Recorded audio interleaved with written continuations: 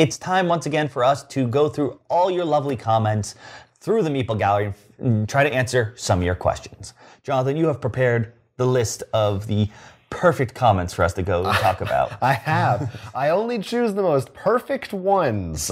So if you're on this list, you're perfect. That's right, we got a few subjects to talk about. Maybe this won't be the longest viewer comments we've ever done, but that's okay. We're tired. We've been doing a lot lately. We had a 24-hour stream. Yes, that's right. If you're one of the people who watched us play games for 24 hours last weekend, we appreciate that. There's still time to donate. We technically responded to all the comments during the stream. Yes, there's a lot of chat comments while that happened. Thank you again, but we're going to talk about from the past month or so some other comments. Starting off with what people thought about one of the biggest games of the year, Tapestry. Our review for it went up very recently. Jason Tupek said, pleasantly surprised by the relative positivity in this review. So many others out there hate it because it's, quote, not a Civ game, it's too swingy, and or there's too much luck in it. I think it's very strategic, and the rewards come with the understanding that is gathered through more and more plays. Of course, it's not for everyone, but it's a great game that is a lot of fun to play. I mean, there's a bit of luck in the dice, so I guess the science track can really turn things around, but considering that's just 1 out of 4... Right. I suppose there's luck also in which cards you happen to draw. That is true. We talked about that was an issue. But I mean, I feel like that's not as much of every game has a little bit of luck. Not every game, but the ones we like. Not every game, but in general, if you're looking for the most hardcore of hardcore Euro strictly strategic game, they're out there for you. But yeah, I think we were pretty fair. It surprises me to hear that I guess a lot of people weren't, even compared to ours, which I thought was relatively mild for how big of a game it is, that some people weren't a fan of it. But c'est la vie, different opinions. Speaking of which, Mel Wegman disagrees, says, if it were not a Stonemaier game, it would be very forgettable, not to mention the $100 price tag. That is a fair point. I mean, we brought that up also, I think, with the Power Rangers game. That $100 is really a tag. Once you hit that, it's going to make me think about it a little bit more. Yeah, that box it's a big box. It does have some nice looking components in it. But the problem is, are they really needed for the, like... Yeah, it's arguable. I think we could have a whole discussion about production value in games and when is it helpful, when is it not. I'm strictly thinking like the miniatures. They are the monuments, but they're also not like the pyramid or something. Do they really need to stand up on the board as much? I don't know. That's up to you to decide, I guess. Yeah. I can definitely see a benefit for it, but when you're on a budget, it can still hurt the overall game. Zabu-san said, I agree with a lot of what you said, and yet I still really like playing the game. I guess he agreed with our negative points. Hold on. I have yet to win against the level 1 Atama in solo, but I am very much enjoying trying. I think if you're a person who has an issue with randomness, you will have an issue with the game. I personally love the challenge of getting something randomly and then figuring out how to best maximize it, even if it is not ideal. One thing I have been doing in recent plays is to change all Tapestry card draws into a draw 2, choose 1. I think this makes people feel a little better. Even if both cards end up not being ideal, the illusion of choice is powerful. What do you think about that variant? Well, that's really good because even if it's an illusion of choice, you're still... Because by the time you hit your first card Tapestry, usually you've drawn 2 cards, maybe 3. And if you think about it, if you did that choose 2, that means you've seen 6 cards. So that really does help mitigate the bad luck you had, I think, in your first game. I mean, it literally doubles the opportunities you have. Like, sure, you could still get bad, but you feel a lot better if you're seeing 6 versus maybe 1 or 2. I do also kind of feel like, the Tapestries can make a huge impact on your game, but you're playing between 3 and 4, I think, depending on your faction. Yeah, no, it's not the end-all, be-all, but it definitely feels a whole lot better if something like isn't against what you want to do. Well, I guess the traps also because those can come out of there, so that does make a big difference too if you have a trap or not. Okay, so it's interesting because people were definitely not as effusive about Tapestry as say Wingspan. From this I year. definitely enjoy Wingspan more, but I also like birds because they're dinosaurs. So. If this were just birds, that'd be way more points. They just need to make Stonemaier. only bird-related things. This is all about building your bird empires, making wine from birds. Everything has to be birds. I love a good bird wine. What's this? Aged sparrow? Okay. Sorry. Stupid. Next up, another giant game. We're going to keep the train rolling. Marvel Champions. We put our review of that very recently. Big LCG release from Fantasy Flight, and I think there are some interesting comments about it. So Hoser40K said, I jumped ship from Arkham LCG to Marvel Champions. Unfortunately, I ordered my copy alongside a game mat, and they won't send my game until the game mat comes in. I've heard some people say that. He also asked, but what now becomes of Jonathan's Legendary collection? It's still growing. Still going. Now, before you say anything, I want to, because there's another one right along these lines that I want to touch on. Yogi B. Bear said, I am deep into Arkham LCG, so sadly I'm a pass on this one. I'm up to date with current campaign cycle, have deluxified almost everything, playmat, storage. I have a feeling where this is going to go. Everything, send help. And then Adil Garasu replied to that. I thought this was a good back and forth, said Arkham is a much bigger, involved beast. I love it, but it's very different from Marvel. There's less required. Arkham's main draw is the story, which Marvel doesn't have. Marvel's about spending as much as possible to feel powerful, while Arkham has you being conservative and holding out on timing. Marvel is less demanding. For Arkham, I can only truly appreciate the Carcosa cycle if I bought all the boxes for it. With Marvel, you could just buy a Doctor Strange pack and just use them to face the same villains. Overall complexity and deck building, more limited in Marvel. Says, I still prefer Arkham games outside of IP comparisons, but in a few years' time, I can see that changing. Now, my question to you, based on all of this, is what do you feel, and we can use these as a specific example, that for most people, does it make sense do you have to pick an LCG and that's your LCG, or do you think it's possible to live in multiple worlds and keep up with all of them? Hypothetically, I think it's possible to do that, but that's more of an income thing. For sure, yes. That's definitely a big part of it. In this case, I've played multiple, and they're very true. Arkham's definitely more of like, if you like campaigns to go through. Well, I think, and Lord of the Rings is almost in the middle of this, because it still has a sort of campaign, but the deck doesn't upgrade and change really. We just have the one deck, and we maybe upgrade when a new pack comes out for just cards, which is exactly what I think Marvel is. Now, my suggestion is that you choose the Arkham Horror one. Now, the reasoning behind this isn't because I think it's a better pick. It's because the best way to do this is to have a friend and suggest they buy that one, because they can make the decks, and that way you play with their copy. And you're more likely to convince someone to buy a Marvel game, I think, than a Lovecraft game. Yeah, that's, if you have someone else, that's definitely a solution. Make them do it. Because I have Arkham, Jonathan has Marvel, our friend has Lord of the Rings. Our friend has all of them, probably. All the rest, yes, but really Lord of the Rings one is the big one he likes the most. So that's like the perfect ideal fit. That way you just build decks for everyone, and that way you have to worry about that.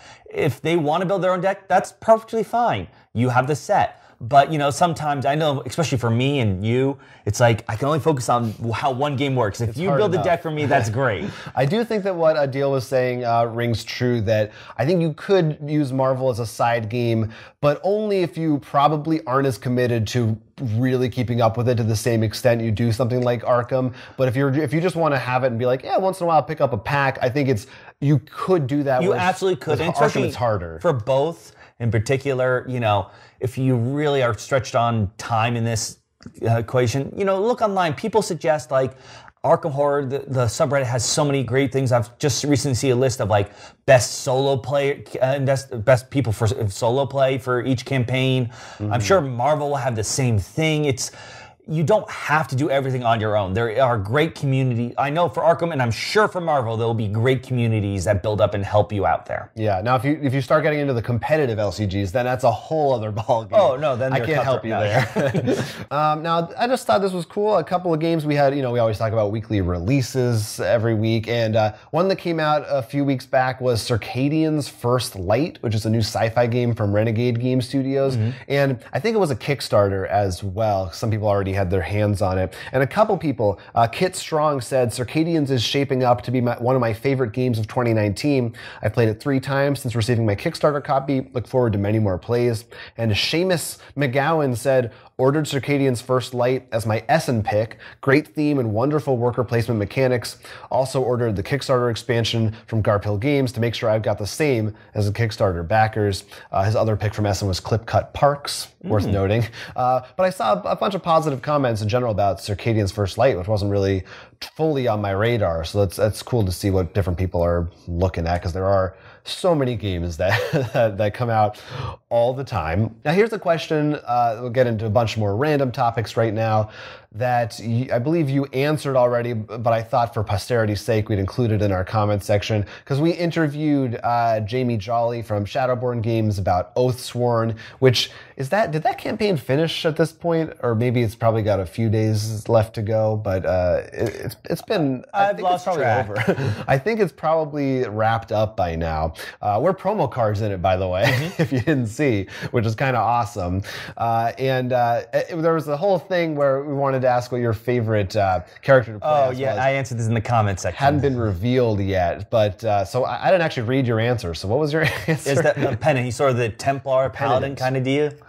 And so he's sort of tank, but also heals and stuff. But I thought he was cool. I love the way his design worked. He was the first one I played, and I still think I enjoyed him a lot. Not anything against the others. It's just I liked his design. Yeah. So cool stuff. Definitely some cool characters to go to. And thank you to Toby O'Hara from Shadowborn Games for commenting on that. If you didn't see our interview, some interesting stuff there. A deep dive there for you. Falcon Ash K has something to say about the game Growl, which we reviewed. All right. And Falcon Ash K, as we learned, is the Growl's #1 super fan, because he donated to the Extra Life charity during our stream to get us to play Growl, which we did on camera. Hey, it works for me. Yeah. So he elaborates on why he loves it. Says, we play it more than one night Ultimate Werewolf. My game group somehow can't get it, though. I think they focus on the werewolf games, and this is a 180 turn from them. You see everyone at the table and not closing your eyes, save for the sniff rule. That's only for 8 or more players. Right. When they have to growl, it's more like a meow, a small whimper, or they say growl with a sigh. I don't know why. I played it at my last Extra Life, and we played one round, and they gave up on the game. We'll play that later, and my group is gamer speak for not going to play that again. When one of the players died, that player scoffed when he died. The games are so quick, you just play another round. That player's not out forever. I love my Howly Growly box too. I got the extra metal coins, an extra deck to carry with me. This is interesting. He got an extra basic deck so that he could play the game with up to 15 players by combining them. That's pretty cool.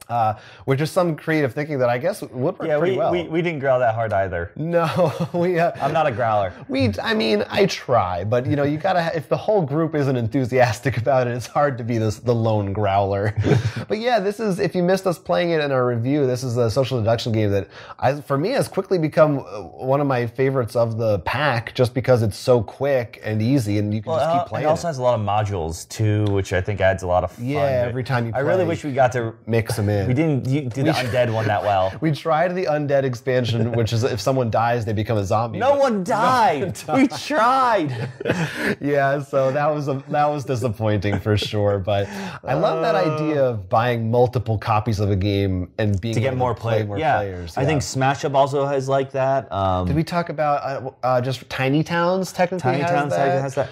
It's really nice because well, not only that. Let's say it's not. You don't have to buy two. What you could do is you could have one set. I have one set. And that way, if I'm not with you, I can play with my small group. If we're together and we have like a big party, then we can combine them. It sort of works out really well that way you don't have to feel guilty buying your own copy. Yeah. I think Growl also is nice because it relies also a lot on just your two neighbors, and there's no downtime really because it's just passing so quickly. So unlike some games where doubling the player count could be terrifying. Would just ruin the game. That game doesn't have that problem.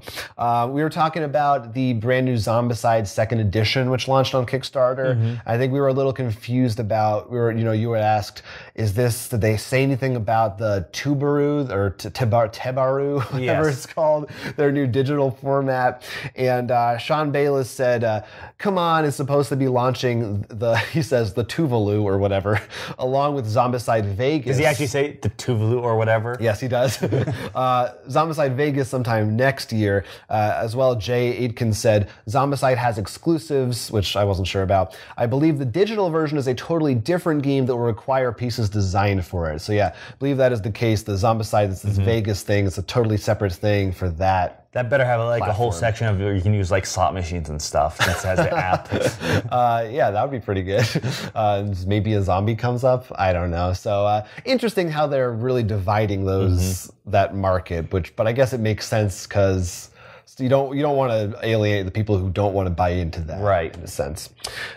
We also now, speaking of not wanting to alienate people in big digital titles, one of the Kickstarter picks we had was Beyond Humanity Colonies. Right. We've talked about this in a few different videos. Another really big Kickstarter game, very app-driven. Oh yeah. Heavily so, based on technology. And I think I said, if you're someone who doesn't like technology in games, stay away from this one. Jean-Christophe Capot said, hi guys, I have to disagree with you on this one. I am really not enthusiastic when it comes to app integration and electronics in board games for too many reasons to list here. But regarding Beyond Humanity Colonies, I'm fully blown away. First, the game really feels immersive and everything on the technical side seems to help that feeling. Second, the app is not taking too much place, very little interaction is required, and nearly everything is managed through the cards and buildings with RFID. Last, everything which is managed by the central building, the Arc, seems to be impossible to manage just through normal rules.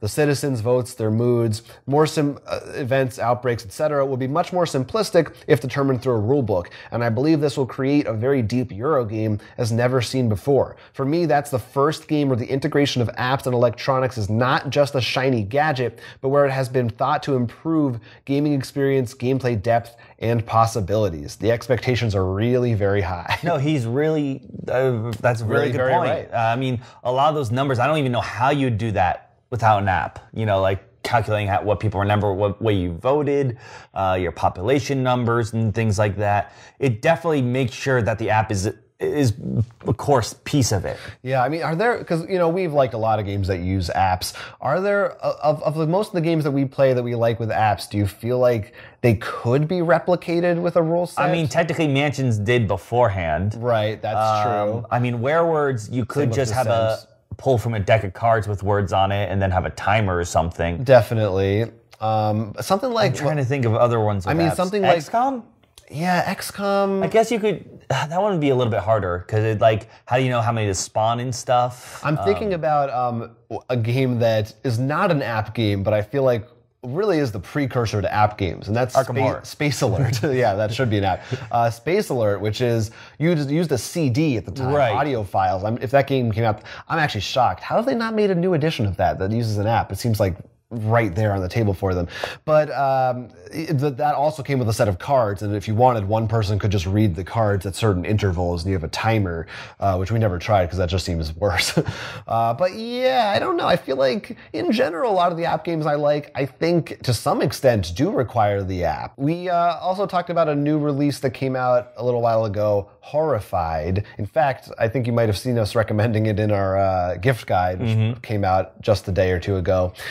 Rico Cordova says, I don't like negativity, so normally I'd keep this to myself. But you asked about Halloween games. I played Horrified a few days ago, and it was awful. We have plans to play Abomination on Halloween Eve, and I expect that'll be much better. Didn't go into great detail as to what he didn't like about it, but I know Rico is a real heavy Euro game guy, and I suspect Horrified is very much more of a casual Ameritrash randomness I definitely want to play Abomination. That was the Plaid Hat game. I was really hoping, because when we split off, you hit Plaid Hat, I think, while I hit Metal Gear. Right, at our convention. I was really hoping you'd tell me more about that. Yeah, I didn't get the chance to hit it. I mean, they had like 4 huge games. They did. Year. It was crazy. Plaid Hat came in strong. I've heard decent things about Abomination too, so yeah, something that hopefully we'll get a chance to play. Get back to us on that, Rikajova. Yes, You said you're going to. Did you do it? Did you play Abomination? Yeah, let us know how it went. Another thing we talked about, there was a new Versus release. We've actually seen a few Versus releases over the past few months. The cinematic-based ones. Yeah, they used the photographs from the movies, and we weren't sure, because we're not Versus players, are these like reprints, or they Versus fans like them? Josh Hunter said, regarding Versus system, these expansions are brand new cards getting added to the game with different effects than their illustrated counterparts. There are good reasons to pick these up since the expansions contain new main and supporting characters. And while Upper Deck can't use the LCG subtitle, that's what Versus 2 CPG is. You just buy the one box and you have max copies in every box, right? There's a designed divide where you can't include photographic cards and illustrated cards in the same deck. But it was, to my understanding, intended to give new players a jumping on point since as an LCG it's been around for a few years and the card pool is pretty deep if you're brand new to the whole thing. Also gives the designers room to explore some concepts that are already large illustrated card pool is otherwise restricting. So that's interesting. It's good to hear that they didn't make the mistake with Legendary. Yes, they didn't just reprint cards with the worst art on them. But the same cards too. Yes, literally the same cards. I think we have 2 villain groups and a boss. that are actually new. Yeah, I think that's the only thing that survived into your Legendary collection. Yeah. Well, so what do you think about that? Like, let's make a new set that you can't combine with the old one. That's really weird because it's sort of like... It sounds like exactly the kind of thing I would like and you wouldn't like. Yeah, more or less, yeah. It's exactly it. Because like, I'm fine with it, like, Captain America can't be Captain America because you can't have 2 Captain Americas. But I like being able to mix everything with everything. But I do think there comes a point where, if for a new player, it is a nice jumping on point where how do you, like, they're probably losing sales because if you say to someone, yeah, come play, there's 9,000 cards. Well, that's why you have like something like Modern in Magic or Pioneer that just came out. I mean, you could say... Well, you don't think this is kind of their version of that a little bit? Well, then there should also be, I don't know, it didn't go into detail if there's a rule say like, yeah, there's also this version where you can mix everything. Like, I enjoy Commander, which is technically the entire pool. Theoretically, you could do whatever you want, right? You could mix them however you want. A guy's not gonna knock on your door and take your game away from you. Oh, no. There is a person in Magic who goes out the doors, and if you do anything wrong, he will come and find you. Yeah, but I don't know. I think and also I think thematically, personally, I wouldn't really...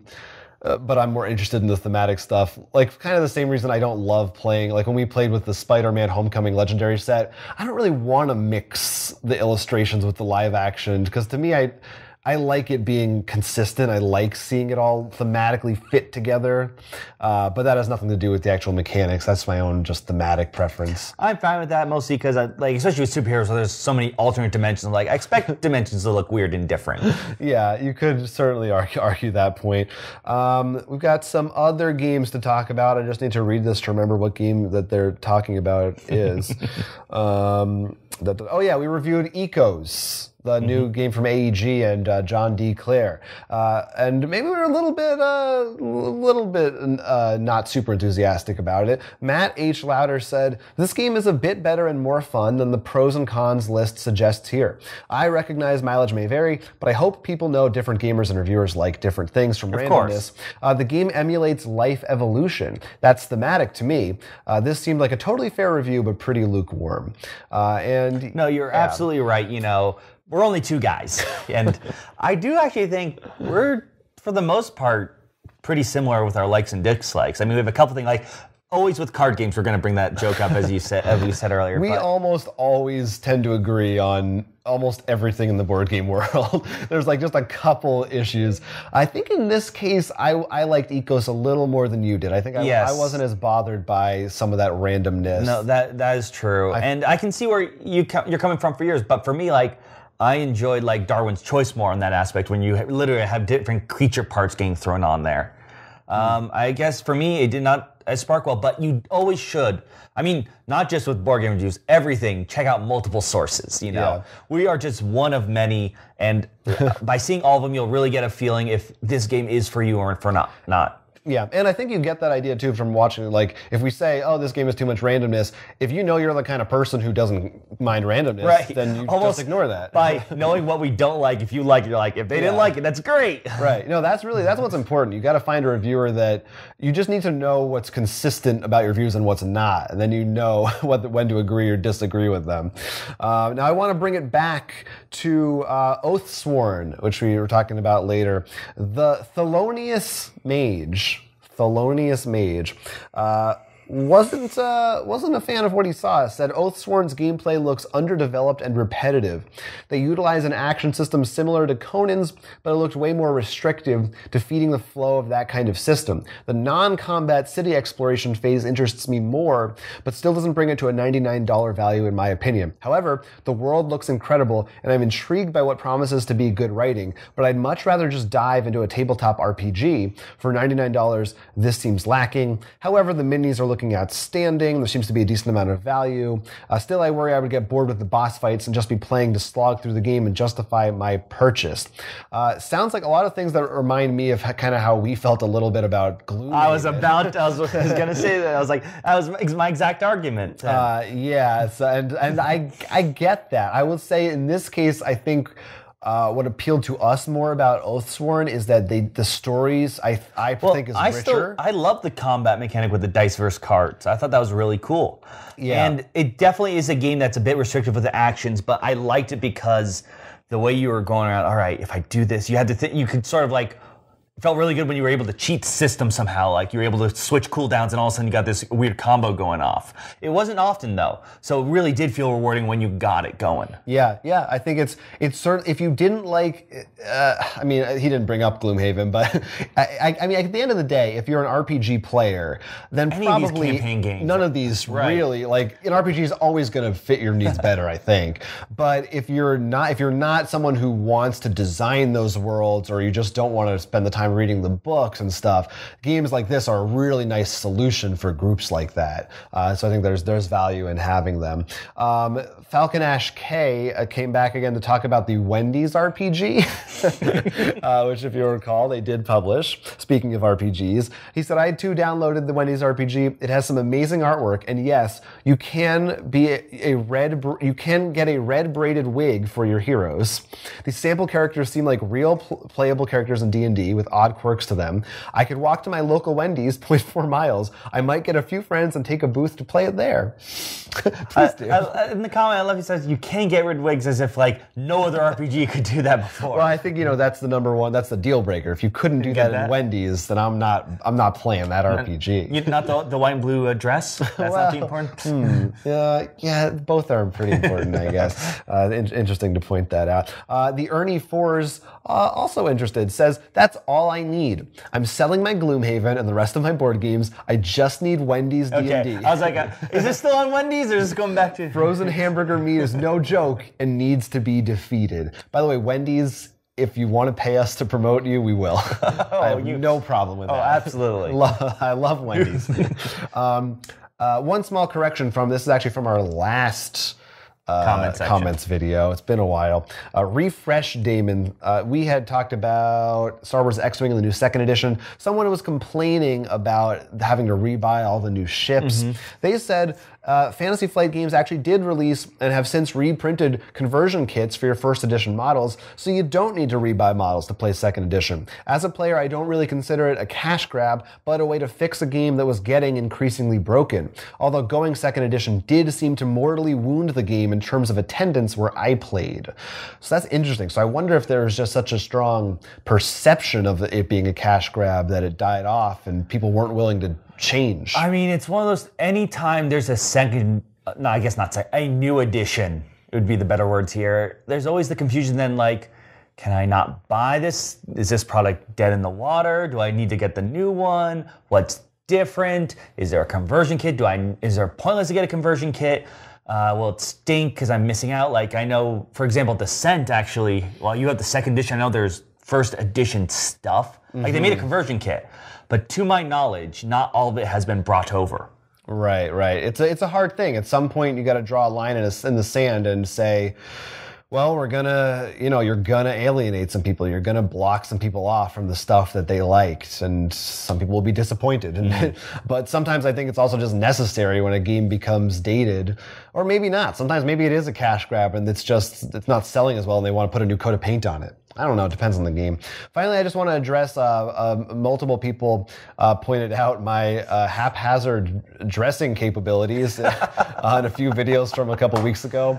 And it wasn't Kevin B. It wasn't Kevy B, not at first. Not initially. He jumped on the bandwagon. I had a button-down shirt which was buttoned unevenly, resulting in one of the pockets being lower than the other. Truly, I did not notice, even after editing that video, until it was pointed out to me. So, I take full responsibility, but also I think it could look kind of cool. I kind of like it. Yes, this is, I guess, the few times we don't have a Kevy B section. That's because he posts a lot in the Discord, and we respond directly there. Good plug. You can be on that Discord by supporting us on Patreon.